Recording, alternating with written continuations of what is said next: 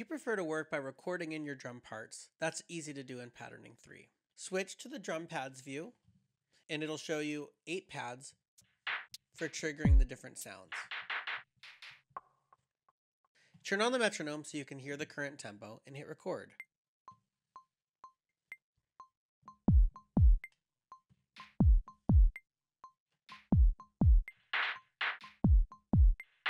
If you don't like a part, you can hold down Alt and clear that instrument.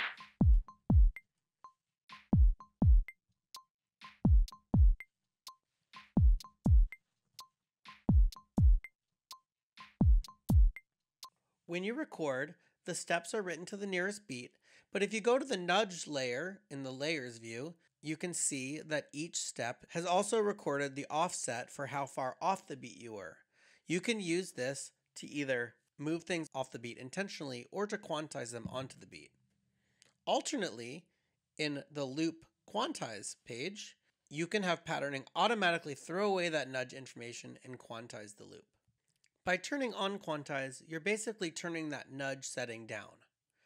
At a 0%, the nudge setting works all the way. At 50%, each of those nudge amounts is halved. And with quantize all the way up, the nudge is ignored and every step is just played exactly on the grid. With our record pads, the center of each pad is the loudest velocity, with quieter velocities as you get farther away from the center.